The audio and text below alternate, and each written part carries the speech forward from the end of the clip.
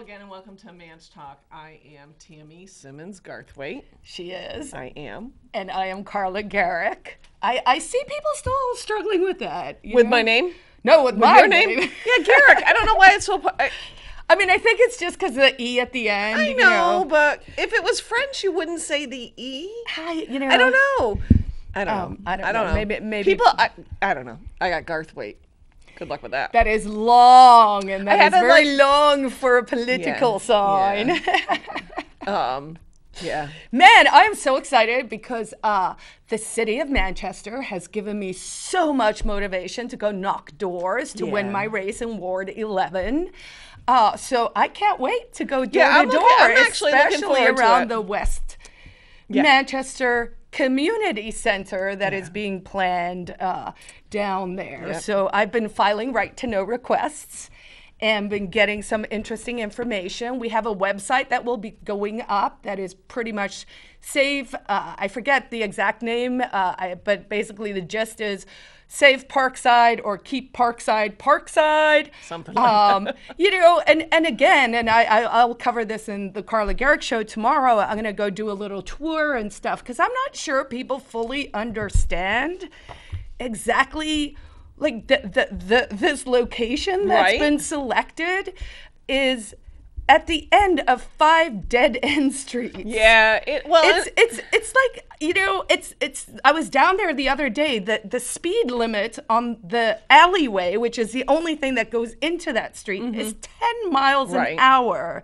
This is not like, oh, let's like put something in. This isn't on South Main Street or 2nd Street or even Kelly Street, which is just a, congested mess anyways.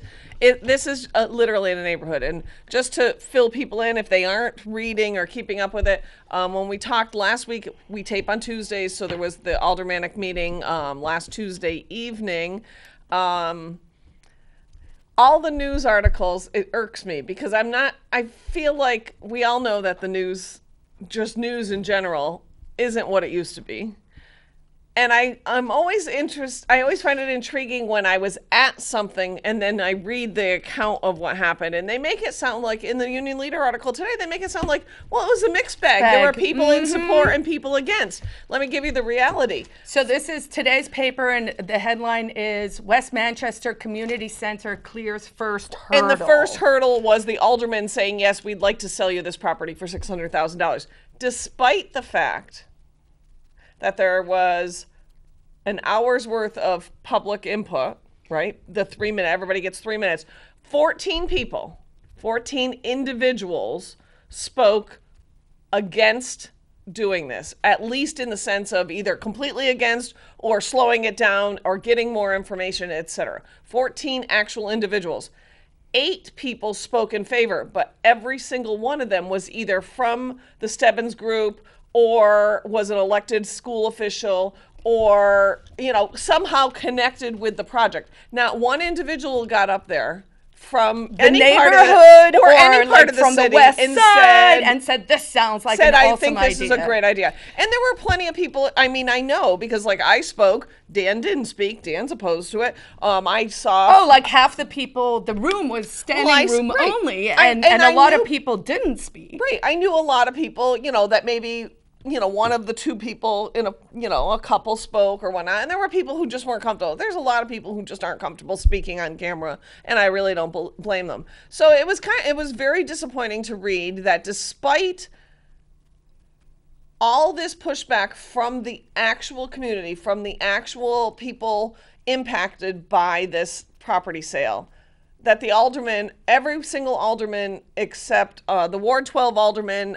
didn't vote because she said she had a conflict of interest. Which, by the way, I want to find out what it is because one of the other properties that they were looking at, which would be way more ideally suited because it is very close to the people I believe they're trying to serve, is in Ward 12. So and that was a housing authority land. But housing authority said they didn't want to sell their land. No, we're just not going to sell it. Right. So I have questions about that part, which we will be investigating on behalf of the West Manchester resident. She, the Ward 12 alderman abstained from voting, and the only other alderman of the 13 remaining that voted no was Ward 8 Ed Sapienza. I'm going to say it again. Thank you, Ed, for voting with what the people wanted. And he even told me, so I've seen him since then, and he said he's not against it. And I'm not 100% against it either.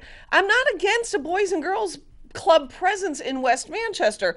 And somebody could make the case that something could be built on that parcel of land that involved just the boys and girls club. There's all sorts of what ifs that I could be convinced, okay, yeah, I can get behind that.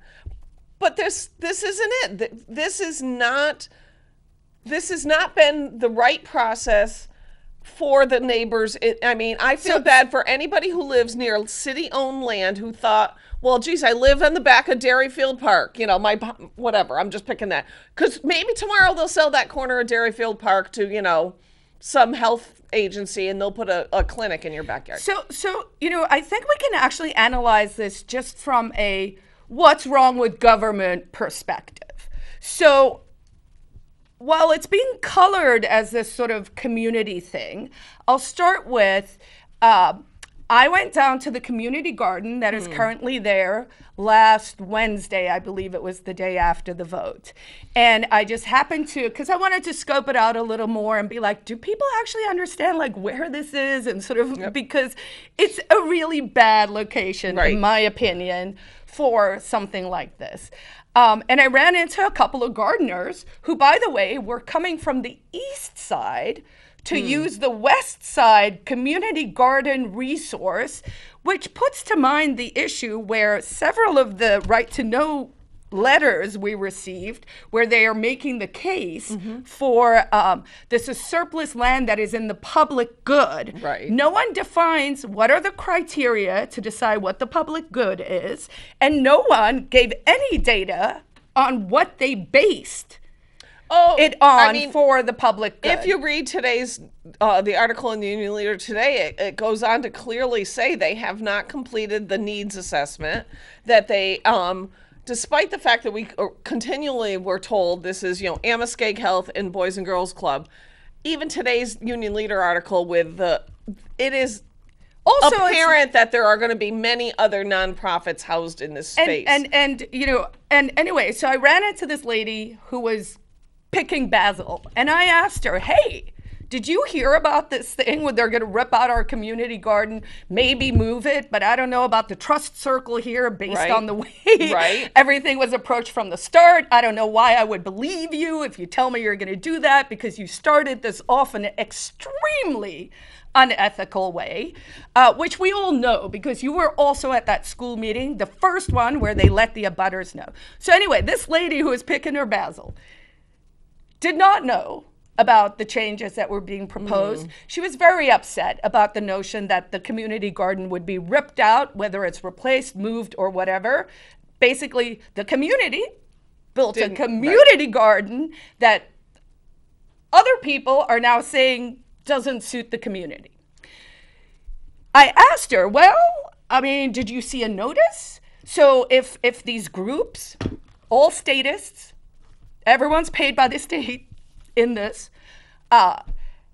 did they put up a sign on the community garden to notify the community about this? No. Like, was there a poster up? I know they say that you worked with some nonprofits in the neighborhood to put out the survey, but did you put a sign on the community garden saying, hey, we're thinking about doing these things to your community garden?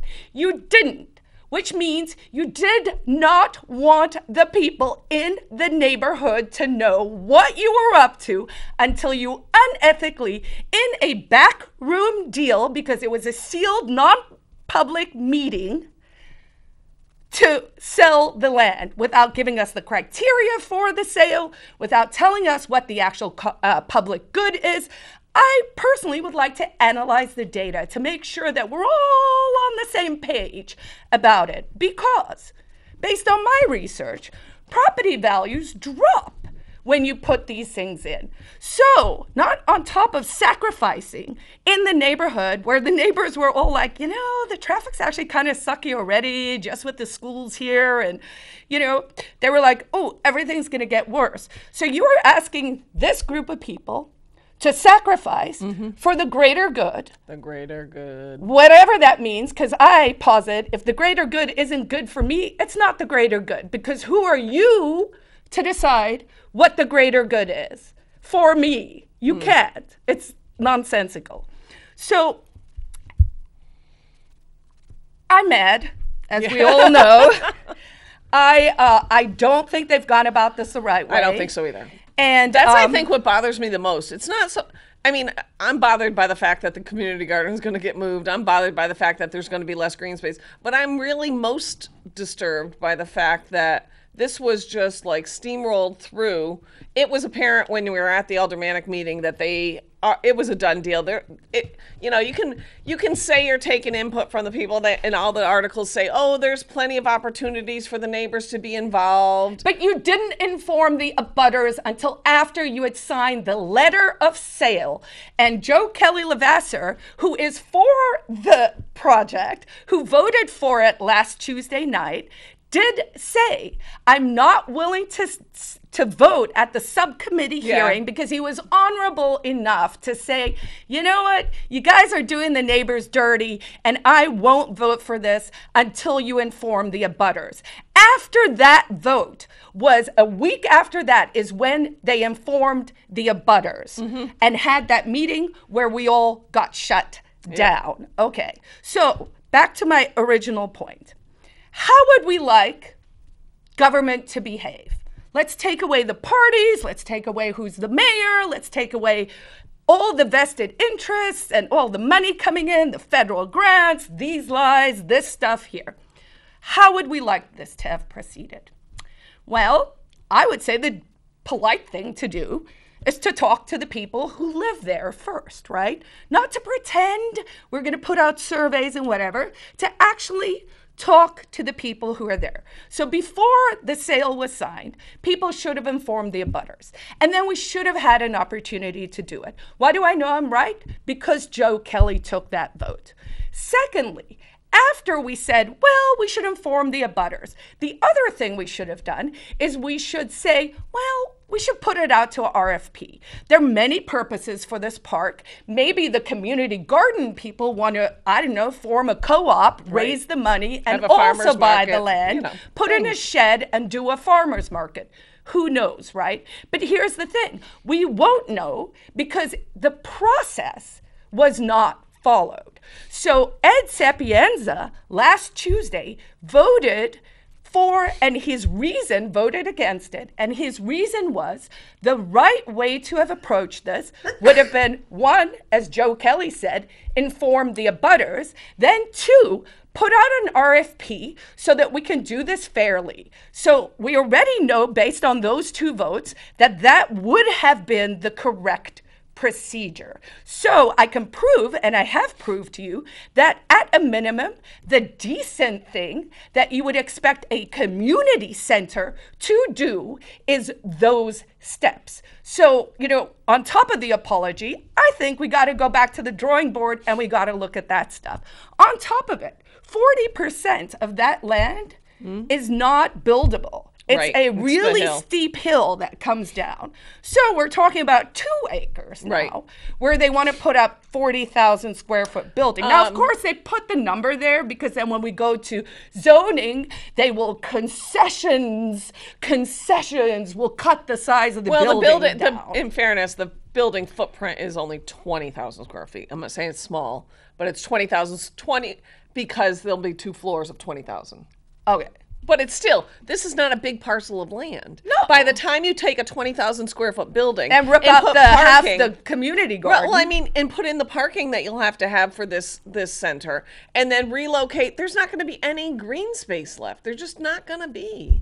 So not big enough to do anything. I mean, if they're calling, median grass plant, like little medians, if they're considering that green space, then maybe there'll be some green space, but there's not going to be any big green lawn left. And we should mention one of the people who actually came with these remarks last week, and he was very nervous, was a veteran who has PTSD. Thank you, government.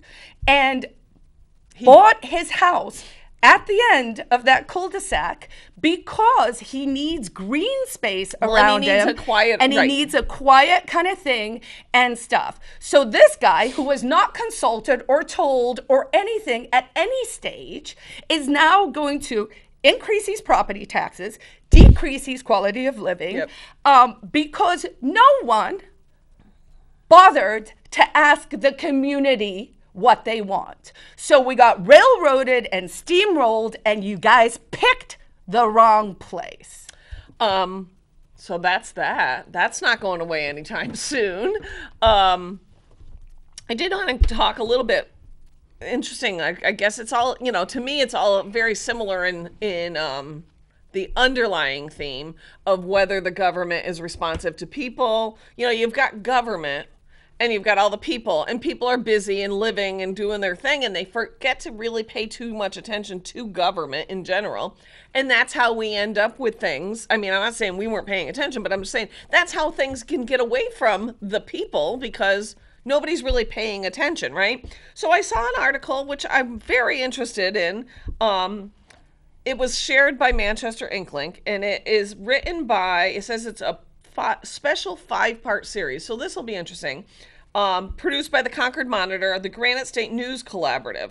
And this one is titled Growing Ranks. The number of New Hampshire police officers has grown twice as fast as the population over the past 20 years. So I perused through it because I thought, well, that's interesting. And that's... I believe New Hampshire has the highest per capita concentration of police officers to citizens? That very well may be. And I just thought it was interesting because keep in mind that this is the Concord Monitor. The Concord Monitor is hardly a conservative newspaper. So in here, they have a whole list of all the towns and how much they've increased. And a couple different things. One, Concord isn't alone.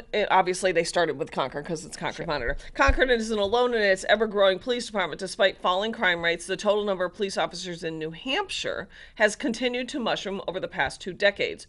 Over the last 20 years, the number of full-time certified police officers in the state has increased by 20%. From it doesn't matter about those actual numbers, according to New Hampshire Police Standards and Training Council. So this isn't a number being made up by somebody else. New Hampshire's population increased by 11% during that same time period. So across the state, now keep in mind, that's a lot of places, those little sleepy towns and whatnot. So if you go to in here, interesting, one of the men involved in this data, in a typical, this caught my eye, and this made me go, oh. In a typical community, the police are going to be the most expensive line on their budget, which in Manchester we know is not true. The schools are the most expensive line on a budget, but then it would probably be the police. Said James McCabe, an associate professor at Sacred Heart University and a retired New York Police Department official who consults with police departments on staffing. His quote, "If left to themselves, police chiefs will just ask for more." And they do. And since, no one's paying any of the bills and we're just making funny money, it's really easy just to get grants and just to pay for things. When they talk about, in here, they talk about New Hampshire's biggest cities. So that would be Manchester, Concord, and Nashua. It says Manchester Police Department added 61 police officers between 2002 and 2022, bringing the number of officers, because people ask me this all the time, bringing the number of officers to 265. So to give you an idea, the number I have in my head from 5 years ago when I was working this really well was 230. So that'll give you the extra 30 right there. Bringing us to 265 in 2022, which was an increase of 30%. And right away, there's going to be people on the left who are going to be like, you're anti-cop, you hate police, you hate everything. No, I'm just putting out the data that has been I don't even think that's the left. That would be the right. Manchester Chief Alan Aldenberg said that a growing population and more calls for service are driving staffing increases. Growing population. We've increased, in 20 years, we've increased our police force 30%. The city's population during that time only increased 7%. So that means it isn't a growing population that is causing us to need more police. Now he did, in 2000, this was disturbing because we saw the same thing happen with schools. In 2000, Manchester budgeted $11.9 million for its police budget. In 2020, that figure had gone up to 25 million, an increase of 112%. So in just 20 years, we've more than doubled our police budget. Where crime, that one we always do with the costs go up for school and the results go down. They say that crime is down, and maybe reported crime is down. Maybe on some data plug the crime shows that it's going down. But I can't tell you how many times a week I read on Facebook about somebody having a problem and needing the police to come, and the police can't come because they're understaffed. Oh, but they could pay for two of them to be at this community meeting, standing at the door with their hands on their guns. I don't know what that cost us. So it's bothersome because I'm glad that the Concord Monitor put this article up, because this is an interesting thing. Like, how did Manchester need 30% increase in police if we've only increased our 7%? But part of it's, they make these cases, individual, because they're playing, because emotions, and they say, oh my God, we've got the homeless problem. We need more police to do it. But the homeless problem doesn't go away. And I'll tell you that people who think that this is just something that impacts the parks and whatnot, my employer in the past week has had to spend thousands of dollars of money that, we're a small business. That's a big deal for a small business to have to spend thousands of dollars that's not in your budget, because there was somebody camping out behind our building. And we noticed it last week that wait, there's someone coughing. Are they in our building? And they weren't. Wow. There's a tarp, and we had to hire a private company with hazardous waste, because you couldn't just go and cut it down, because you have no idea, is there human waste? Is there needles? And I can't even imagine how many businesses are having to pay to clean up these homeless encampments on private property, because we're just allowing this problem to continue. All right, and I want to make this point, and I actually did make it at the Alderman meeting, and I'm not sure if people fully understand this, but here's the reality of economics. Whether the good intentions are there or not, we actually have to judge things by the outcomes.